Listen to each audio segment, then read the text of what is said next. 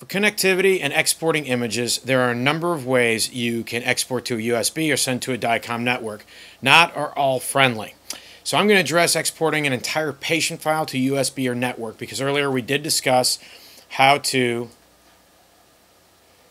if I flip through here and go to previous images, I can save single images at a time by coming over here and clicking the menu button as we showed in an earlier movie.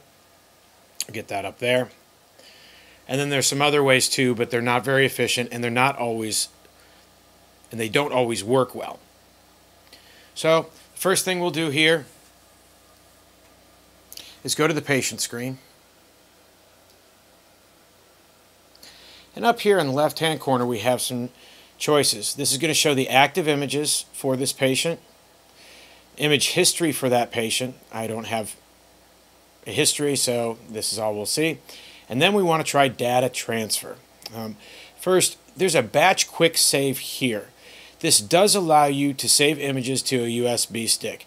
However, it's not always very helpful. I found that sometimes it exports the cine loops and the images just fine, but other times the JPEG images did not come across. So you may try that a few times. It's a very easy way to transfer images in JPEG or a movie format.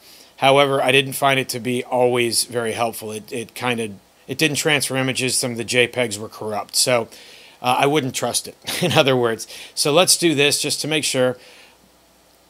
We'll click up here to data transfer. Okay, it's saying I have unsaved exam data. I'm going to go ahead and store all. And I'm going to choose MPEG View. MPEG View allows me to view this on a